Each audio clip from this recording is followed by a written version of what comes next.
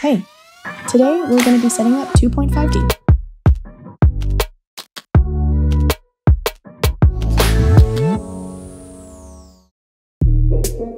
Let's begin with the basics. Basic body rig first. Parent images to their bone. Don't forget our little rats. The other one. Easy, right? Now we're ready to rig. Let's mesh all the images. We start with the body.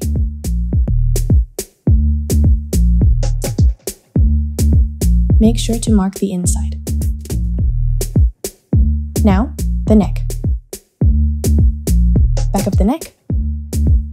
Our mesh is ready. Now, we'll bind them to the bones and paint weights. Images should follow the bone like this. Here's a tip. Use animation to paint weights in real time. Set animation. And adjust the weights. Details. We have our basic rig ready. It's time for 2.5D. Let's start with the body. We need 2 bones. Body turn and body turn back. We'll use transform constraint, set to -100. To make these bones move like this, set animation.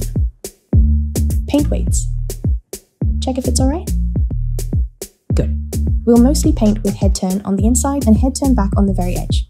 Details. Check if it's alright. Good. Next, the head. We start with the mesh. We have to be careful not to cut off any hair. Now let's mark the facial features. Mark the eyebrows. Don't forget the cheeks and the eyes.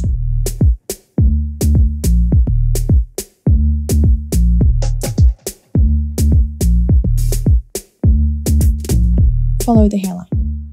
Mark the hair parting line. Now the mesh is done. Easy, right? Before we dive into the head 2.5D, I want to set up the basic bones to the face. Add 1 control bone, which contains all the other bones. We're gonna do the same with the mouth. 1 mouth control bone and the others. Now head 2.5D.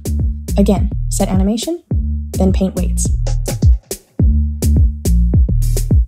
Details. Check. Good. Add a bit more weight to the eyebrows. And the nose bridge. Much better. Setting up the head 2.5D is actually my favorite part. Watching the head turn in 3D while painting weights is oddly satisfying, isn't it? But Houston, we have a problem. Facial features are moving separately when the head turns. We have to make all the control bones to follow the head turn bone with transform constraint. I name each transform constraints like this. Control bone name follows the head turn. You can tweak the settings while checking the preview in real time. Look. Here. See? Now everything follows the head nicely. Now the front hair, making the hair bones. Let's use transform constraint again.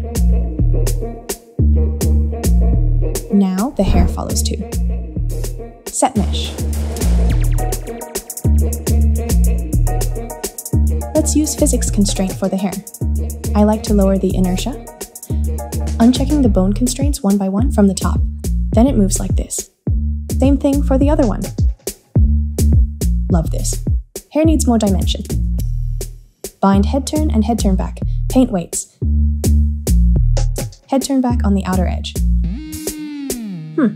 Looking good. Details. Good. Now the other one. After we paint the weight for the hair, 2.5D for the head is finished. Now it's time for the hand. We begin with basic rigging. Mesh. Weight. When we're done, we begin setting up 2.5D. Hand turn and hand turn back. Transform constraint to -100. Good. Now we paint weights. Details. Looking good. We'll make the fingers follow this hand turn, 1 by 1. All move in together like this. details. We can animate with this hand turn like this. Now it's time for the rats. So I went through the whole process like before.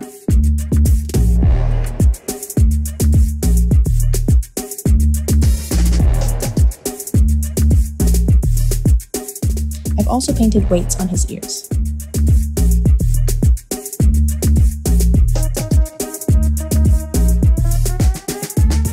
After we've animated the rat's position, we can use this rat 2.5D to add more dimension. Now the other one.